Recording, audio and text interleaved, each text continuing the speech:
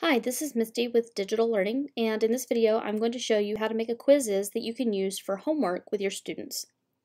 So to start out, I've gone to quizizz.com/admin and I've logged into my Quizizz account.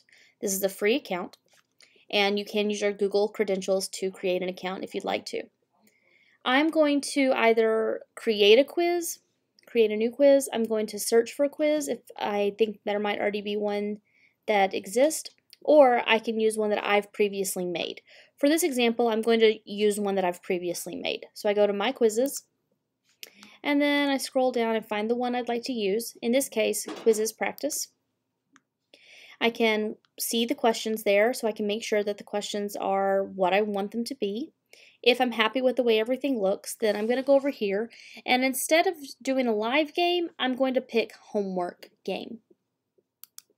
So I click on Homework Game, and I'm going to look at all this down here. So requires login. This is if I wanted to save progress to specific accounts, but my students also cannot change the number of times they can attempt the homework.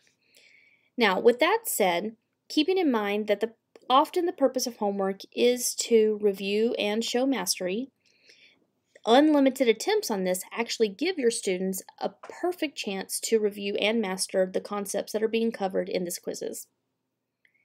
I'm going to look at the rest of the options here, seeing what my feedback for my students. I want them to have the correct answers, and I do still want them to have that leaderboard experience.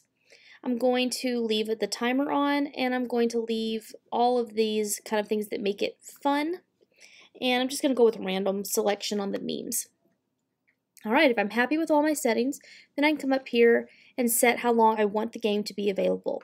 I want my kids to have until Friday to review this as many times as they want, and on Friday I'm going to close it down and take a homework grade for it. So I'm happy with the way everything looks, so I'm going to select Host Game. Alright, if I use Google Classroom, I can go ahead and push this out directly. If not, what I'm going to do is give my students this link to join.quizizz.com in this code.